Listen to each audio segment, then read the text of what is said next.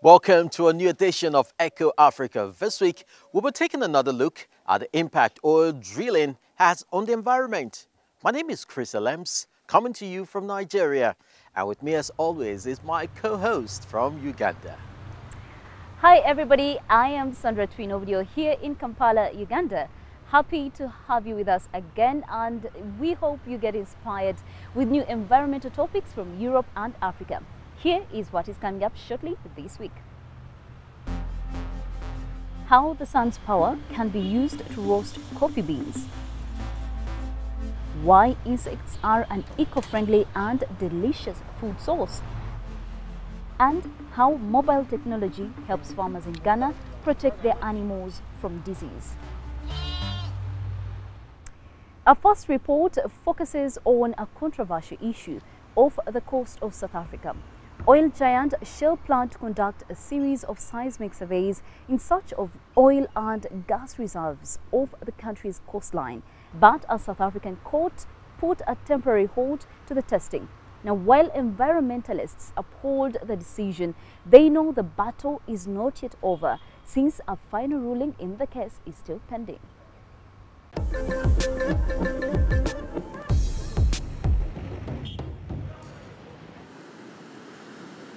Subsistence fisher Siyabonga Ndovela has managed well till now, but the future is less certain. He's concerned about the seismic testing for oil and gas that the Shell company has been performing along South Africa's coastline. During the process, shockwaves are blasted into the water 24 hours a day, 7 days a week, in order to locate pockets of oil and gas beneath the ocean floor. Even if it takes place 20 kilometers offshore, Ndovela is worried about the impact it could have on local marine life and livelihoods. Once Shell come to the ocean and do the blasting and find oil, then our lives will be finished. Our food will be gone. The sea lives will be finished. So we're more connected to the ocean with many different ways. So we're really worried that if the government pushes this and not listening our voice and our pain and our worry, then our identity will be gone. The government, both national and local, initially supported the surveying, saying it would create jobs and help develop the area. It would also significantly reduce the need for oil and gas imports. But since COP26, many in South Africa think that there are larger, more long-term concerns to consider.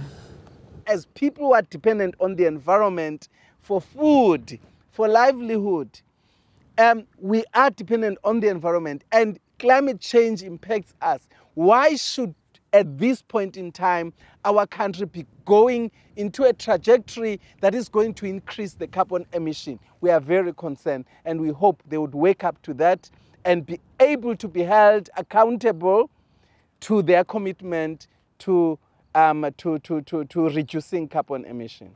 While surveys have been proposed for a number of spots along the coast, the site in question is a 6,000 square kilometer area near virtually untouched wilderness. Dive operator Rob Nettleton has lived here for over a decade. He feels the natural environment, which gave the wild coast its name, it's not being taken into account. The seismic testing, in my opinion, is not the biggest threat. It does have an influence, and we still, and none of the scientists out there still know what the effects are on our marine environment. But this has been going on since the since the 1950s. The bigger concern is what will happen after the seismic testing, should they find oil or gas reserves here. The potential with the freak wave phenomena, as well as the strength of the currents here, for an oil rig to be capsized or to be dislodged from its position, which in turn will create an oil spill, is huge. It's huge, and it's very concerning. The testing was slated for a part of the ocean frequented by whales and dolphins. Conservationists have raised concerns that the relentless noise created by the blasting could harm marine life. A review found that in nearly 75% of cases, marine animals were negatively affected by underwater waves and noise. Everything from migratory whales to the smallest plankton, the base of the food chain, and including the species Ndovela and his community rely on.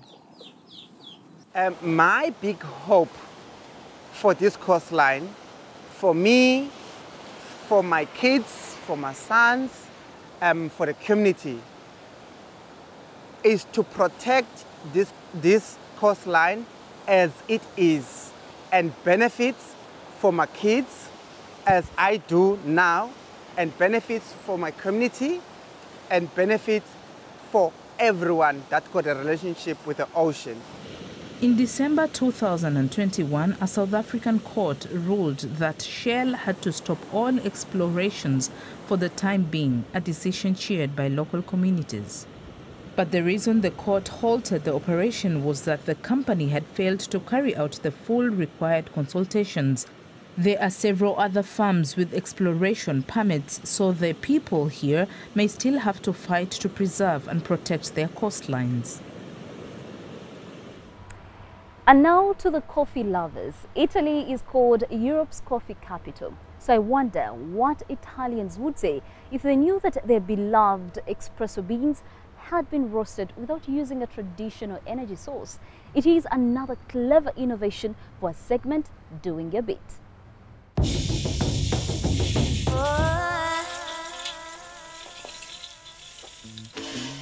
This is a solar power plant with a twist. The energy from sunlight roasts coffee beans. Mirrors concentrate the sun's rays on a rotating drum filled with fresh beans. Autonomous sensors help to adjust the mirrors according to the sun's position. All the mechanics are powered with solar energy, so the beans are roasted without fossil fuels. An environmentally friendly cup of joe. It's pure concentrated solar energy that roasts the bean. No fuel consumption, which means zero CO2 emissions. Nowadays, this is an important issue for many people. The co-founders spent almost 6 years developing the solar roasting machine. The largest model can roast up to 200 kilograms of coffee a day. The technology saves 400 kilos of CO2 emissions per tonne of roasted coffee. An espresso made with renewable energy seems feasible. And how about you? If you're also doing your bit, tell us about it. Visit our website or send us a tweet. #DoingYourBit. We share your stories. If human beings don't change their eating habits, researchers predict that we'll soon need additional farmland that is twice the size of India to produce enough food for everyone. That sounds crazy, doesn't it? Yes, Sandra, especially since nature offers an alternative. Eat more insects is the mantra of a scientist from Zimbabwe. He thinks that the agri-food sector has to be reconsidered and explains why in his own cookbook, Bon Appetit. What many find creepy is pure gold to Kilian Ruzande. The 30-year-old teaches farmers in Zimbabwe how to turn their waste into resources, as at this pig waste dump on a farm near Harare. And insects like these black soldier fly larvae make potent animal feed for free. Pupa or 1,000 pre-pupa like these ones that you've just harvested there in the dirt, you can sell them $50 US. So to me, this is money. To me, this is life, yes. And as nature does it, as it's been recycled, we are going to get some manure there that we're going to be putting in our garden. So nature doesn't waste anything. To me, there is nothing that is called waste. At the Chinhoyi University of Technology, entomologist Robert Musundire and his colleagues prepare a unique cooking class. They have created, then published several insect dishes in a cookbook. The Zimbabwean Broadcast Corporation produces a cooking show thanks to the book. The hope is that the recipes can be used as a marketing strategy that popularizes bugs as environmentally friendly ingredients. They also have iron, a very rich source of iron. For several years, studies have been conducted at the small university. The entomologist looks at different insect species that are suitable for human consumption and ways to prepare them. His view is that insects can become an affordable and accessible source of protein in Zimbabwe, where 6 million people are malnourished. We have done a lot of studies with a variety of insect species that are edible. We found out that in terms of the protein content, it ranges from 30% to around 69% on dry matter basis. Then we go on antioxidants. We are quite excited. Our studies have shown that termites and as well as the edible stink bugs, they have high levels of antioxidants. But stink bugs and termites are not usually seen as delicacies, and many people are averse to eating insects. But now there are around 40 species that have been classified as edible for humans. I used not to eat these edible insects because I didn't know about them. I didn't know how to prepare them. I didn't know what value they are to us. And because even my parents did not even bring them to the table. So we're now trying to make sure we're bringing them to the table. But buying edible insects can be difficult. Most are poached in the wild and sold informally and only in season. Insects can be bred, but without a formal market, farmers who do so are scarce. With the Chinhoyi Edible Insects Market, the first of its kind in Zimbabwe, Robert Musundire and the Swedish International Development Cooperation AgriFosa have created retail and storage space for 3 female traders to sell insects year-round. So what we are saying here is we want to prolong the shelf life, we want to maintain quality, we want to promote food safety. So this facility really provides those attributes to our product. As you can see, they also have an opportunity to package into small plastics. We are already eliminating food contaminants. Musundire views this market as the first seed planted in the creation of a formal value chain for edible insects in Zimbabwe.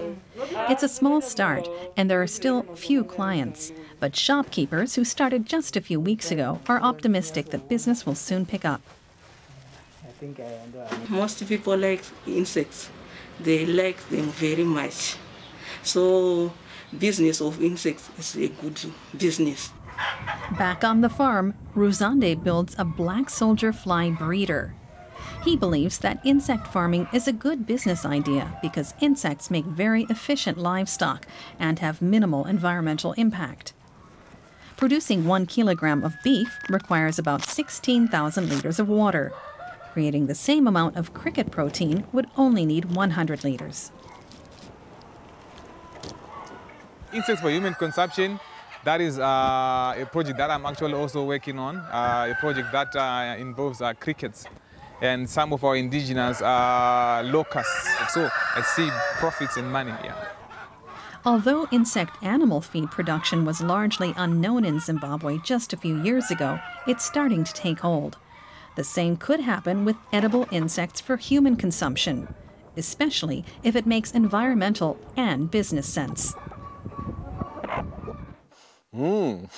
I just might give one of those recipes a try someday soon. That looked pretty good.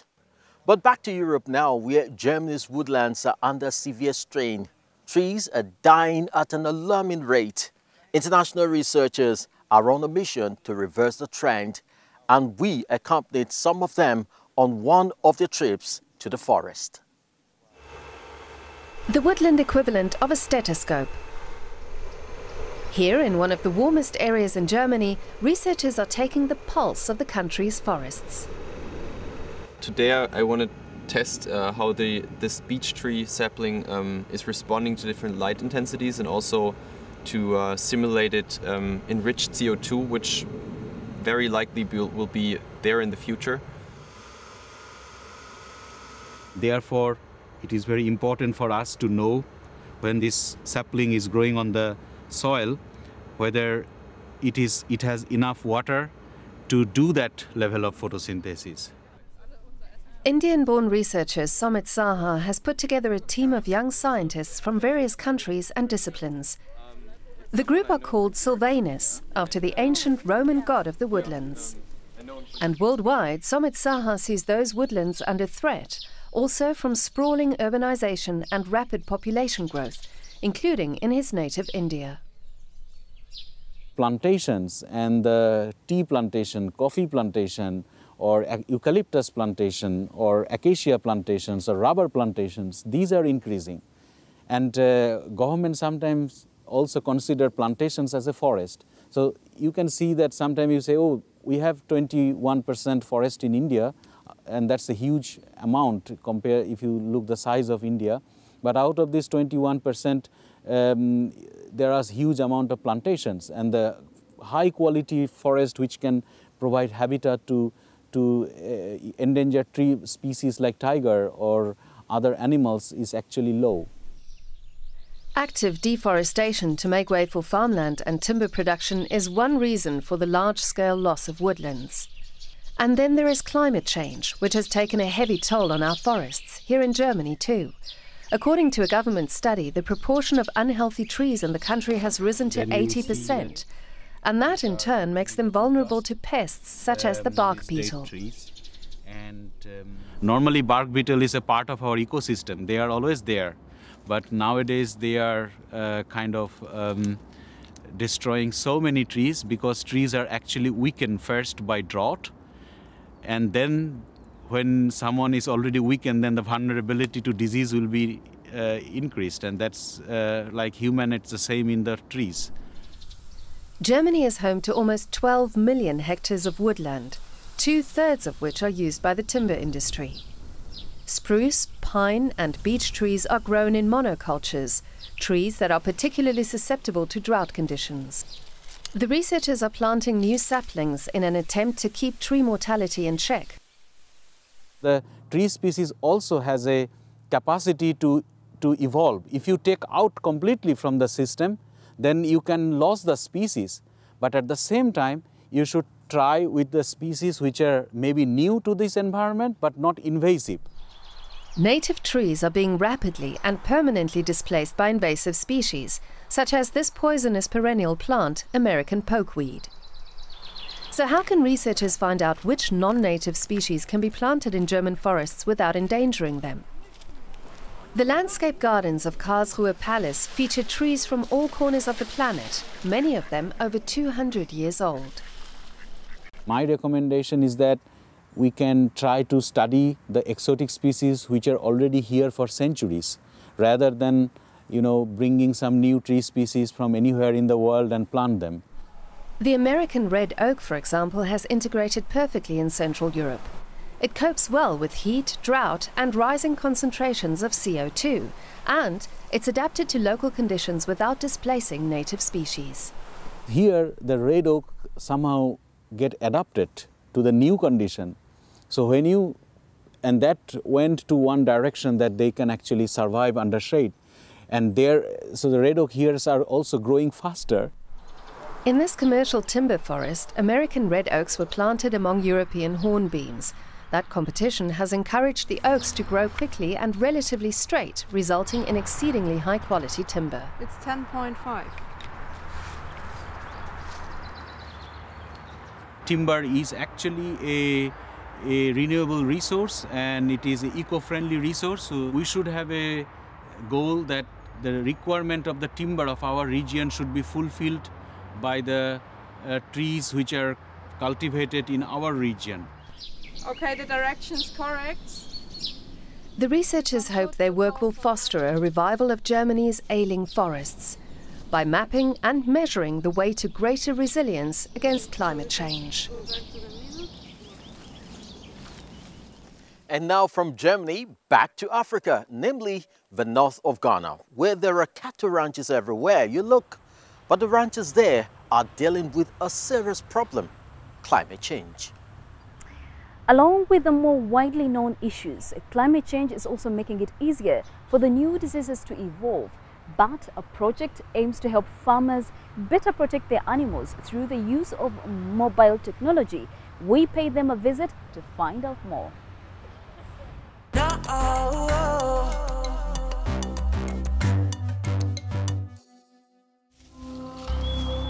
Fuseni Brima is worried.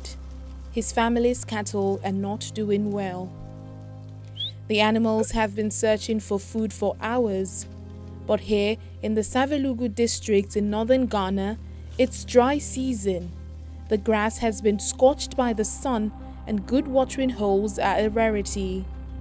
Like when you just open them from the house, the way they are moving, you yourself will suffer, and the cattle too, they will not get eat like the rainy season. So this time they are not enjoying themselves. So the cattle are suffering for this time. But the animals may be more than exhausted and hungry. The herdsman fears they may also be sick. Climate change means that it's getting hotter and the cattle will have to work farther to find food. That makes them susceptible to new diseases. Ghana's chief veterinarian, Dr. Bashir Kikimoto, works at the Animal Health Laboratory of the Ministry of Food and Agriculture. Government agencies have noticed that more and more livestock are becoming ill due to climate change. Now the rivers have run down in the volumes of water. Animals are forced to travel long distances looking for the water, and they all drink from the same source. And then by converging, they bring the disease from one to the another, to move from one animal to another. Savelugu Livestock Market. Meat production is an important part of the economy, especially here in northern Ghana. But every year, farmers here lose about a quarter of their animals to diseases, such as the highly contagious bovine pleuropneumonia and the ovine rinderpest that can ravage sheep and goats. Many losses could be avoided, but there are not enough veterinarians in the country and far too little prevention through vaccines. The young Ghanaian startup Cow Tribe is currently trying to develop this potentially huge market. For $5 a year, the company registers farmers interested in veterinary services or products in a database. The farmers use their cell phones to sign up. Looking at the platform, you can see where groups of farmers are located. So we send messages to them and say, this is the time you should vaccinate your animals and all that. And when they respond, we know how much demand is in different locations. The company and the farmers work out an annual vaccination schedule together. The startup obtains the vaccines from distributors or the government. In the future, it plans to order from international manufacturers directly in order to obtain more favorable conditions. Vaccinations are scheduled for today in Savelugu, a village about 30 kilometers from the nearest Cow Tribe branch. The vet is employed by the company. Village representatives find out what the various farmers need and convey the information to the team when they arrive. Yakubu Idrisu's sheep are first up. They are vaccinated against ovine rinderpest. One ampoule is enough for several sheep. It costs around $10, which includes a 20% commission for Cow Tribe.